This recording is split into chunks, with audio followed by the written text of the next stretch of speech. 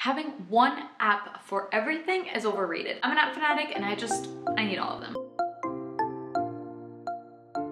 Hi everyone and welcome back to Plan for Productivity. For those of you who are new, my name is Andrea, and all kidding aside, I really do believe that you don't need to have everything in your life in just one specific app, especially when it comes to note-taking. There's a lot of apps out there and some work better than others for specific purposes. And that's why in today's video, I wanted to walk you through where I take notes for different purposes, which are my favorite apps for those specific purposes, how I organize everything just so that I know where to find the information that I need all the time. So grab your cup of coffee and let's get started.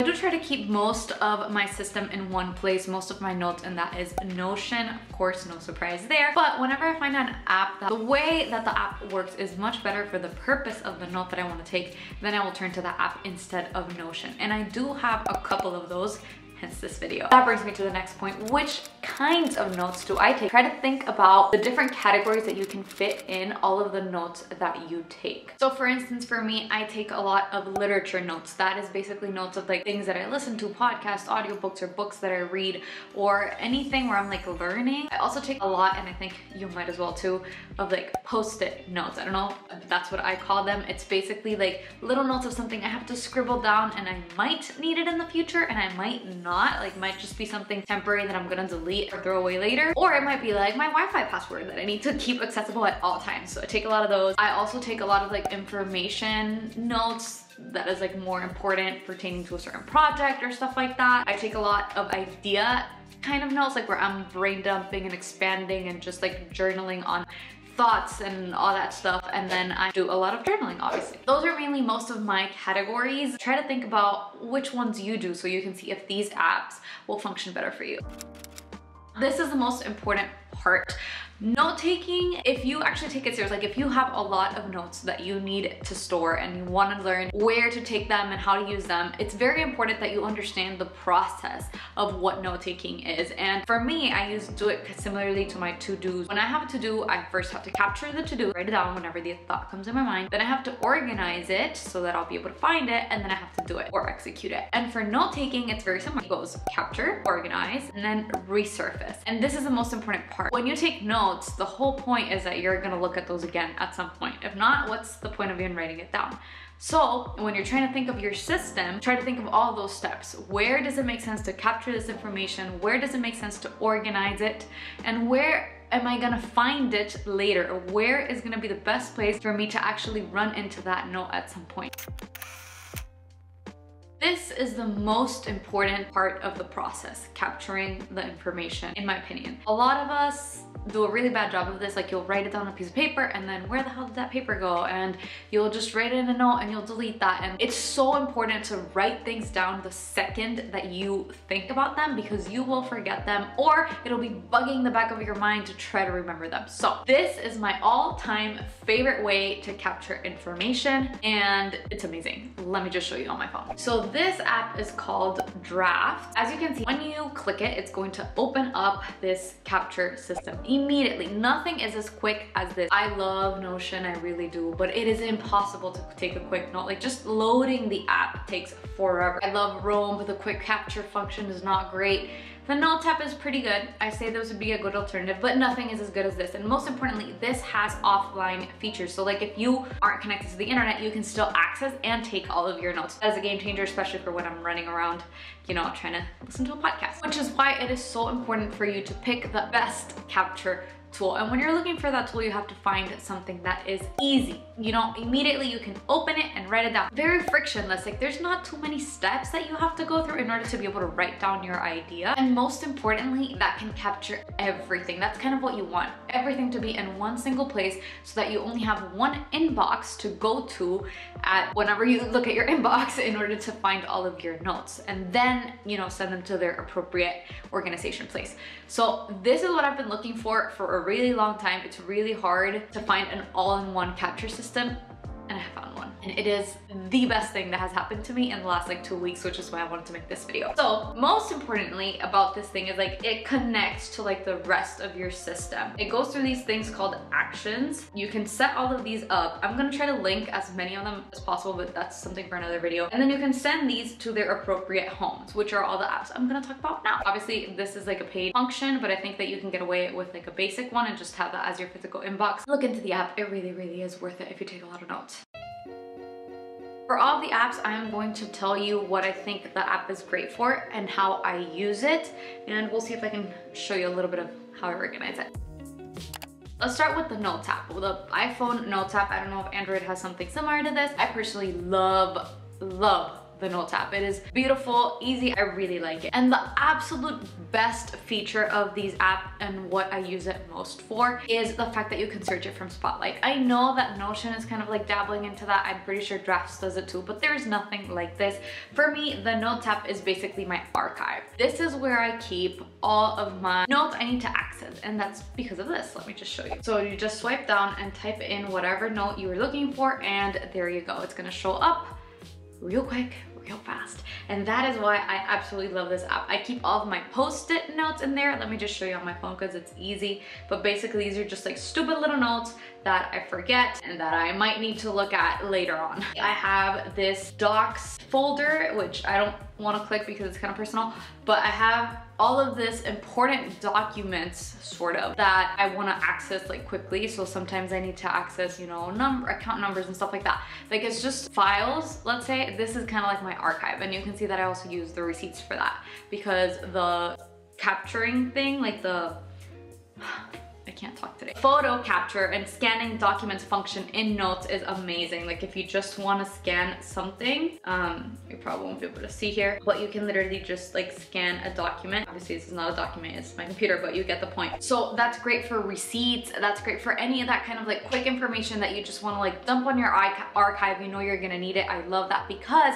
you can search for all of these things when you don't have Wi-Fi, and that's the most important part. And I also use it with a lot of like checklists that I use on the daily. So for example, my morning routine, because I can call it with shortcuts and just like, you know, check it off every single day. And I really just like the way it looks, so that's why I keep it there. And as you can see, the organization system in there is very simple. It's just like the folder and then the notes. I don't like to have subfolders or any of that because it's too much for that level of searchability that the app already has.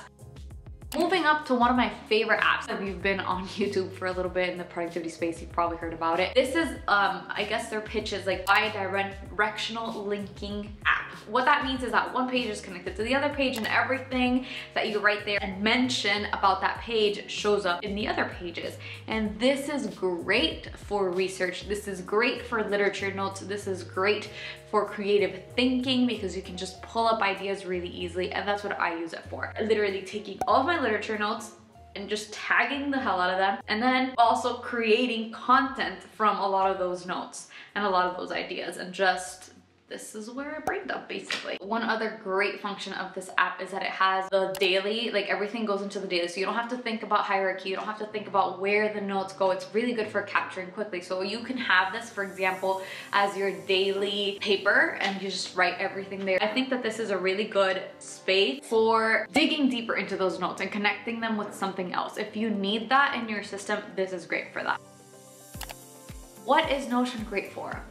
Organization. Guys, organization. This is like the notes app. It's not even a notes app, but this is the app where you're gonna organize whatever needs organizing in your life. So the way I use Notion is like I have an inbox, so I send a lot of things that I capture on drafts to my Notion inbox, and then those things just get sorted into wherever they belong in my Notion. This is like where I keep most of my things, except for the things I already talked about. If you're looking for someplace to like organize that information really well, maybe you have like class notes or something like that, this is the app for that. I also think is amazing on Notion is the quick link capture feature. So I use this a lot with databases, like for example, my wish list. I look at something that I want and immediately just like click the button on the screen and just capture it to Notion. It'll take it straight to my database. I love Notion for that. So if you do a lot of research and you use a lot of links and all that kind of stuff, you can really organize it well in Notion. And the way I organize this app is very simple. Like I said,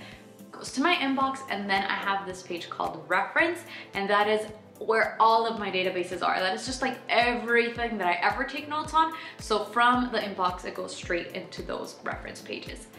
Very, very simple, one step and done. And that brings me to an important point. When you're trying to organize the information that you have on your notes, you wanna think about, first of all, what is the simplest way to do it? Like if you can do it in one step, that's the way to go so that you can keep up with your system. And number two, you want to think about how are you going to look for these notes in the future. The whole point of your organization system is that when I'm looking, let's say for an item in my wish list, I know exactly where to look. If I'm looking for a recipe, I know exactly where to look. If I'm looking for an important document that I stored, I know exactly to look for it in my notes app. If I'm looking for that note I took on a podcast, I know exactly where to find it in my room. Not just the app, but the organization system within the app should be based around how you're gonna look for it later. How you're gonna resurface the note. I don't know if that makes sense. Journaling, honestly, this is my favorite app for that. A very popular one is Day One. I think a lot of people use that one. I personally love Journey. I only like to journal, like I do a lot of like thinking journal on the Roam app, but I think that this is the best app for like memory keeping. Like I love it. I love that it's just one journal. It's not like you have multiple journals that you have to subcategorize. I love that I have like a moment and I can capture it and I can add pictures and I can add video and I can add emotions and like geotags. I just think this is a beautiful app. That's what I use it for. I use it like for memory keeping kind of. I think that you can just use it as like your daily, you know, journaling place because it's really, really user friendly. Number one, categorize all the notes that you have. Like think about what kinds of notes you take. Number two, pick the apps you're gonna use the least amount, the better, for each of those purposes. Create a system within each of those apps that is as simple as possible. And most importantly, try to create your one and done capture space. What is the place you will click to? Because who are we kidding? You'll probably do it on your phone. What is the place you're gonna click when you have an idea? Literally like anything. And just so I can show you, again, I capture anything on drafts screen. You can see that I can capture an event, I can capture things which is like my to-do list, I can capture video ideas, content ideas, SparkNote is my literature notes, I can send things to my Notion inbox, and this is usually for like actionable notes. I can do the quick capture to my Roam app, I can journal, like the journey that I just showed. I can send notes there, and I can send notes to like my Post-it, which is system, which is basically in the Notes app. So I can send anything from this system, and I don't even have to do it immediately. You can just do it later. Leave them all here and then just sit down and go through them all. And that is it. I cannot say this was a simple video, but this is really fun for me. I love apps, I really do, and I love discovering them and finding my own personal way to do them. So let me know. I'm gonna try to link whatever I can below, like if I can link the shortcuts or drafts, all that stuff, I'll try to link it below. But let me know what of these you want a deeper dive into, because it didn't really go into like my organizational system in each one. I was just showing you kind of what I do with them. So if you want that, let me know in the comments, and definitely let me know what is your favorite note-taking app. I'm like taking a live poll of this. Like I'm so interested to know what it is that you guys are using, and if you, especially if you use an app that I didn't mention before, I'd definitely love to check it out. That is it for this video, guys. I really hope you enjoyed it. I really hope you found something useful. If you did, please consider subscribing and give this video a thumbs up. It really does help me out with knowing what it is you guys want to hear from me. If you enjoyed this video, you might like my Notion meal planning video. A lot of people have told me great things about that, and if you really like organizing and all this stuff, I'm gonna change your life with that video, I promise you. Thank you guys so much for watching, and I'll see you guys in the next video.